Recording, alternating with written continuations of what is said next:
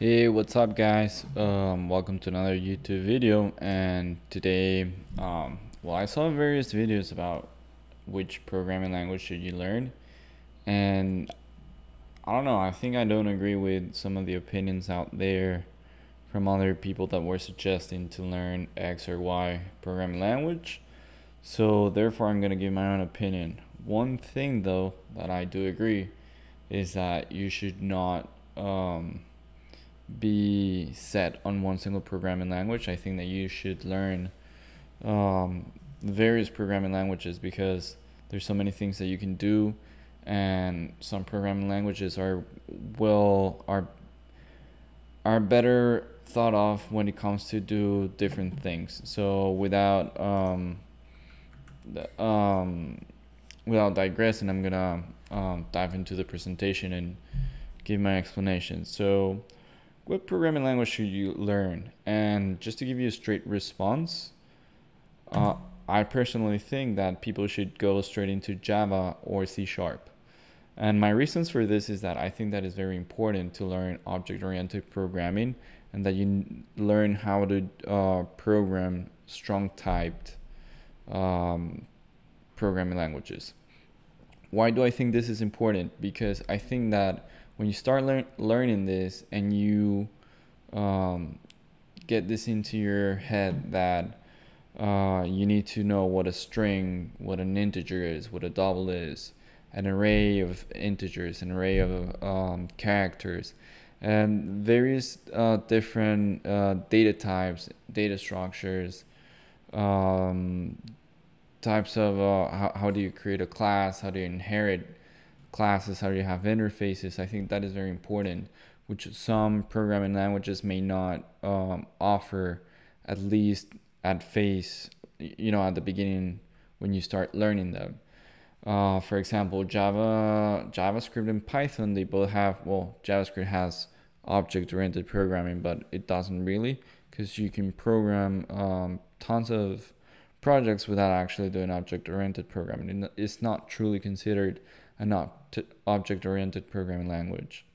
Python, in the other hand, you can leverage it to do object-oriented programming, but again, in reality, it's not truly as like when you start learning Python, you don't really start learning object-oriented programming, but Python, in comparison with JavaScript, is actually really powerful, and you can do very powerful things with object-oriented programming and Python. Not to mention that obviously Python is very important if you want to learn machine learning, artificial intelligence, and neural networks. And everybody knows that Python is a very it's a programming language that leverages all those libraries to do data science in specific. Therefore, my other language that I would recommend below this too would be Python and JavaScript. JavaScript, I don't recommend it because I feel that at the end of the day, if you're going to do web development, you're going to have to learn it either way. Therefore, sooner or later, you're going to have to learn it if you start doing web development. And by web development, I mean full stack backend. I mean, if you do front end, there's nothing you can do. You'll have to. Therefore, I don't recommend it. And also, I think that even though it's very easy to pick up that language, you may end up with some bad habits, or not bad habits, but a lot of like empty gaps. Therefore, I strongly suggest to learn Java and C Sharp. So people may ask themselves, what can you do with Java and C Sharp? Because I asked this question myself too a lot, and I didn't know whether I should like go into Java or not. I was very scared to like learn another language before knowing well JavaScript. So in Java, first of all, Java is a language that has been used over 20 years plus, maybe. I don't know. I don't know how long, but a really long time. Actually, I'm just gonna Google that, so I'm not saying nonsense. When was Java created? Okay, 1996. So yeah, I guess 20 plus years. Yeah, so that was not incorrect. So yeah, it's been used for a long, long time. And yeah, truth be told, it has been improving year after year. But Java has been very solid when it comes to backend applications and specifically corporate web applications. Banks use a lot of Java backend, specifically the Spring framework. So that's one thing that you can start doing. You can start doing backend with Java and use like Angular or React on the front end. Same with C Sharp. C Sharp. These two are actually very, very similar. Even the programming languages are very, very similar, if not almost identical, except for a few intricacies. Like in C Sharp, you can actually start using async methods, where in Java, I believe it's multi-threading, what it's called. I'm not 100% sure.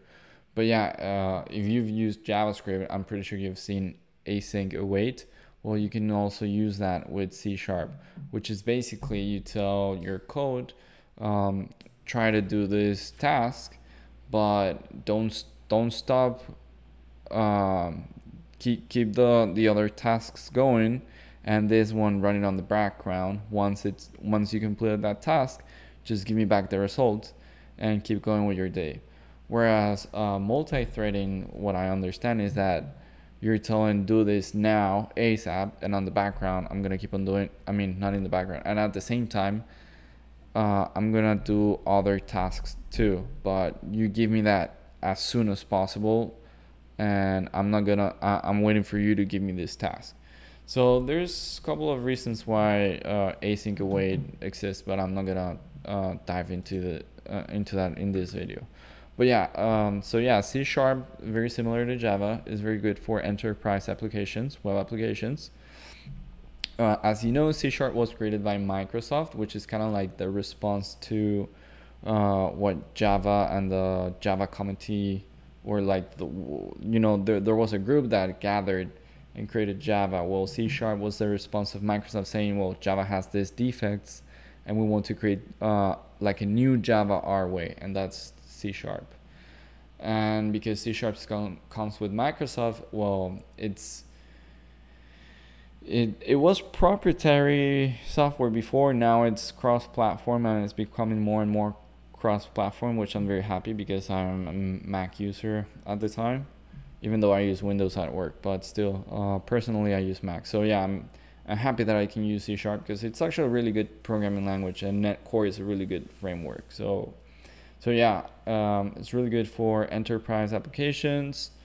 If you learn one of these two, you're almost guaranteed to always have a job. So those are my arguments on why you should dive into this too. After you learn these two programming languages, if you want to jump into C or C++, it's going to be very similar. So the jump is not going to be that hard.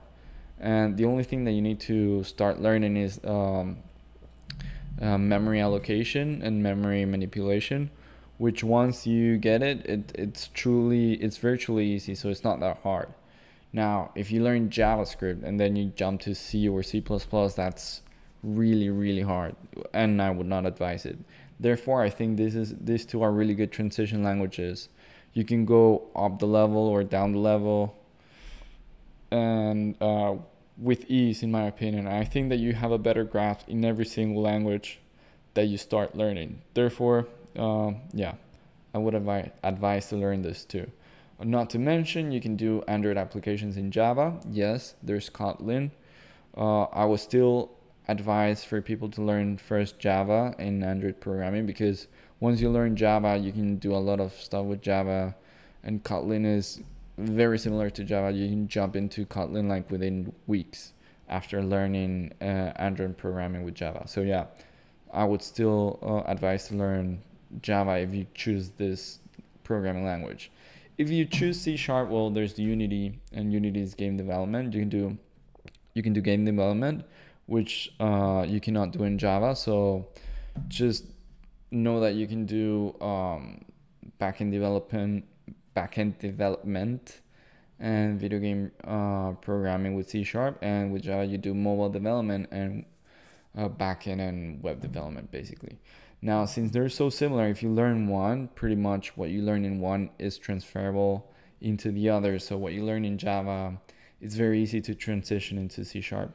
They're almost the same. So yeah, just pick any of them two, and after 3 months or 4 months, just go into the other. Don't get too stuck into, no, I should learn one language for a year. No, learn it for 3 or 4 months and then just learn another one. So yeah, this is my other point. The worst advice that I've been given is don't jump into other languages, because I was very scared throughout my very short so far programming career. I've been programming for like 2 or 3 years maybe, and even people that are starting think that that's a lot. It's not. There's people that have been programming for 5 or 10 or even 15 plus years. So yeah, I'm just virtually starting, and I'm not in a rush. I really do this because I like it and it's a hobby for me. So as a tip, don't only learn one language. Learn multiple languages. Once you have a good understanding of one, you can jump into another one. Uh, do a project with a programming language that you're learning at the moment, because if you learn it and you don't apply it, it's not going to be useful for you to learn that language anyway. So yeah, try to build projects. Try to put a purpose in why you are learning that programming language. The only programming language that I do think that it's good to learn, even though you may not be able to put it into a project right away, is C programming. Why do I think that C programming is good to learn just as theory? One, because and by the way, I wouldn't advise this to be your first language. I would first learn Java or C Sharp before jumping into C. But right after you learn one of those two and you want to jump into C or C++, by all means. But yeah, C and C Sharp, what you can do with those programming languages are very complex projects. Could be very fun, but yeah, in reality, they're very complex because they're very low level languages. And what I mean by low level is that you can manipulate memory and you can manipulate like the lower levels of the computer that other languages can't. Therefore, those two languages, like, they're mainly used for more complicated projects. Therefore, if you start learning programming, you may not find many things to do with those with C or C++. But by the other hand, if you learn C, you learn how to program really well. And I think there's a course out there in Udemy which I really recommend. And this, again, I would advise for you to take it right after you learn really, really well Java or C Sharp. And this course is Algorithms in C. This course right here, this guy is really, really good. Abdul Bari. So he goes very well in depth in every single topic about data structures and algorithms, and he teaches this in C and C Sharp. Now, there's a lot of things that if you haven't learned about data structures and algorithms, they may be hard, and they may be even harder if you have not programmed before. Therefore, I would leave this as like a second or even third language to learn. So I don't know, cause I learned Java in Udemy, and I learned Java with this instructor Tim Buchaka, which I think he's really good. So if you ask me, I would advise you guys to also go to this course and learn. Now, you don't have to take this course, obviously, but what I would do is check what they teach, and from that, I would tell you that it would be good for you to learn from first steps all the way to abstract classes and interfaces.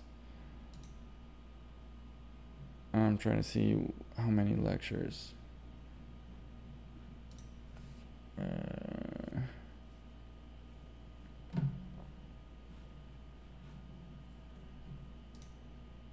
So yeah, so by this time you've already taken 132 lectures.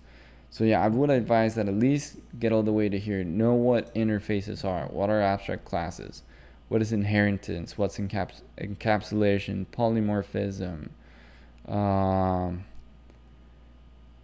well, there's some technicalities that sometimes I even forget, but all of this is very, very important. Um, Java generics, yeah, that's important. Um, Conventions and packages, static and final, which final basically means when you declare a variable in Java or C sharp, final means that that variable won't change. Kind of like when you do const in JavaScript, I guess. But yeah, and probably concurrency if you have time, but definitely like this is what you want to learn in Java or even C sharp. In C sharp, you want to get all the way to inheritance, interfaces, polymorphism, and whatnot. So yeah, that's what I would advise for you guys to learn when you start learning. So, okay, I already spoke about what projects you can do with Java and C sharp. What else? So, I'm gonna tell you guys what languages I've learned. So I've learned JavaScript and Python. These were the two languages I learned first. Um, I had a really hard time learning JavaScript and Python because I had a lot of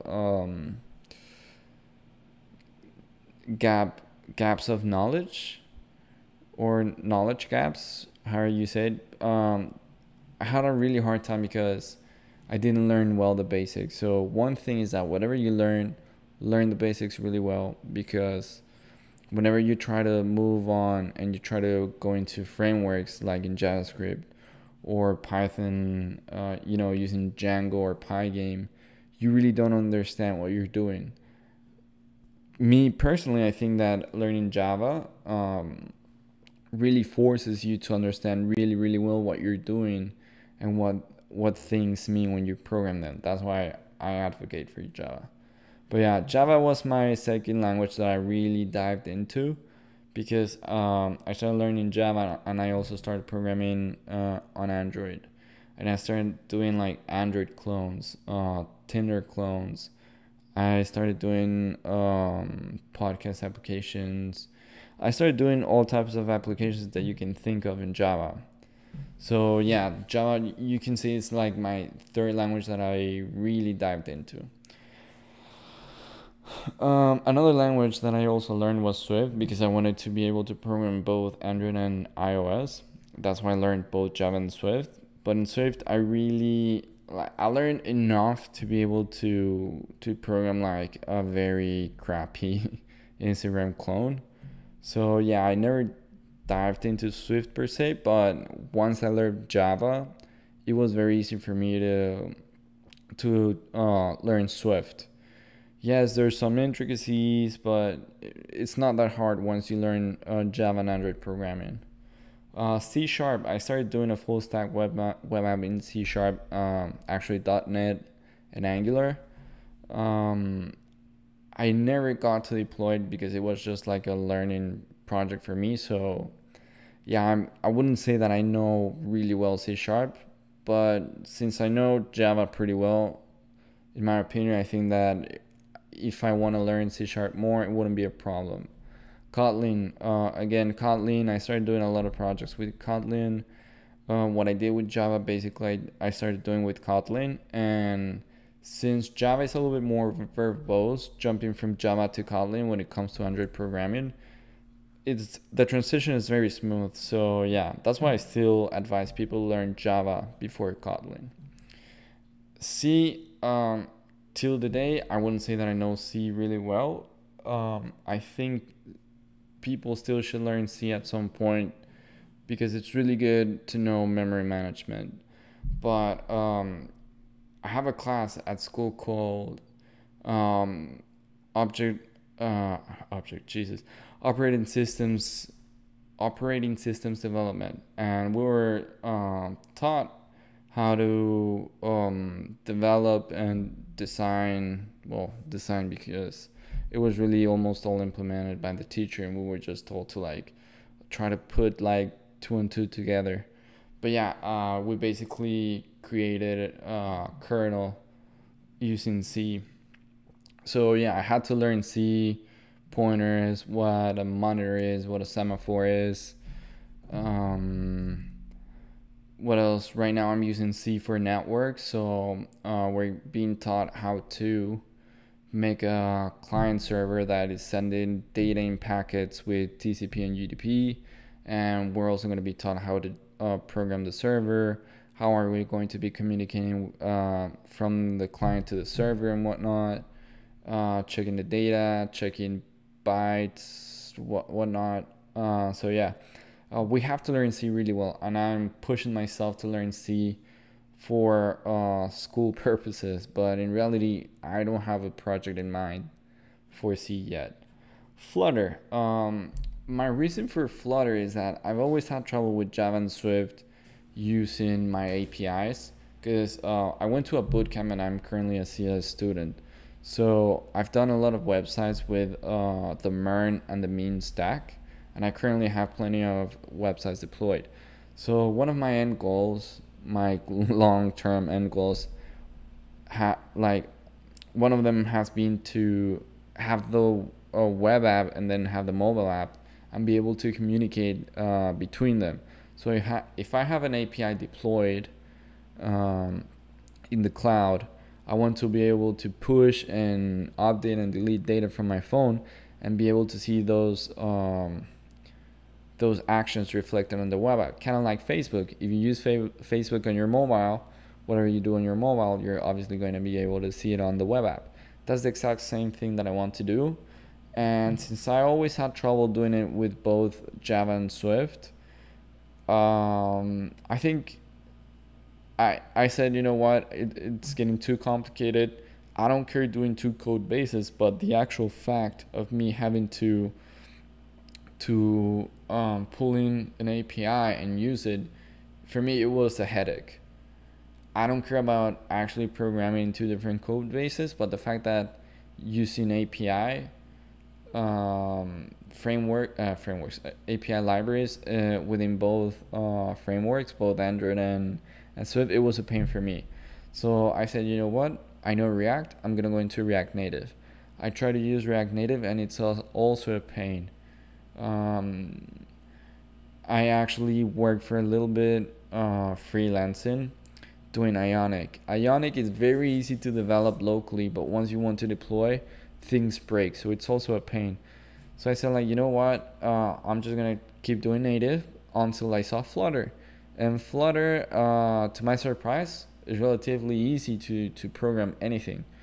I started programming like the UI projects, but when it comes to importing your API, well, not importing, but making use of your API, it's actually really, really easy, and it's super performant. So I started using Flutter, and I really want to get better at Flutter. So I've been coding almost every day in Flutter. And well, for work, I basically have an app, a web app done with Express, React, and SQL Server. So yeah, every day I do JavaScript, Flutter, and for school C. So those are my three languages that I'm almost doing every day. So talking about what I was doing, these are my goals, my personal goals of what I want to learn this 2020, which is dominate the Flutter full stack. So I want to be able to do what I told you guys I wanted to do, which is having the web app and having the mobile app connected. TypeScript, it's being pushed more and more and more this year. So I'm seeing more TypeScript in Node and in React. And some people don't like it, but I think it's a really good thing to have TypeScript being pushed, because even though it's not truly JavaScript but strong type, at least it gives you the ability to designate what type of data you're expecting. So when you declare a variable, like say for example var weight equals, and for now you leave it null because you don't want to assign it yet, but weight, that type of thing, that's a double. So you can assign your variable as null, but you're saying this is going to be of type, I believe in TypeScript is number. I don't think they have double. But you can put numbers, so you know for a fact that you're not expecting an object or an array or a string. You are expecting an integer or a double. So I think that's why I want to start learning TypeScript more and more. I want to dominate SQL within my apps. So as I said, at work, I'm using Server SQL, which is the Windows SQL language that they have. And I'm using it with Express and React. So I want to become better and better so I can start using other apps in production with SQL. Because currently I'm using MongoDB since it's such an ease to use, with the MERN stack. Learn C and algorithms better. That's something I want to do, especially for my academic part of my career. As I told you guys, I'm doing plenty of things at school. Therefore, for me, it's beneficial. That actual course that I showed you guys, I'm actually doing it currently. And just out of curiosity, I also want to learn C# .NET Core, and I also want to learn Python in the backend and machine learning. But these two things, I'm not going to try to learn them as much as these 4 things. So yeah, I don't know what you guys think about the languages that I told you that are important to look. Let me know if you guys like this video. Tell me what you guys think about the programming languages that I talked about.